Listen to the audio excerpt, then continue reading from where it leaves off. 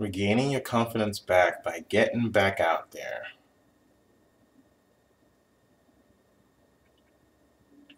So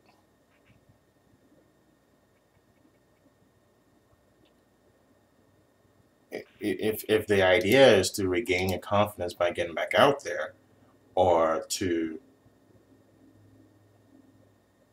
essentially regain your confidence first and then go and get back out there, I'm not quite sure which angle you're going for. Confidence, regardless, is always important.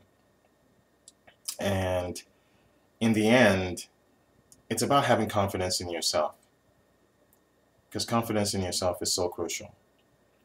You have to believe that you're worth it. You have to believe that you're worth it. And getting a no from someone should not at all make you feel like you're not worth it. Because at the end of the day, your true sense of self-worth comes from you. Period.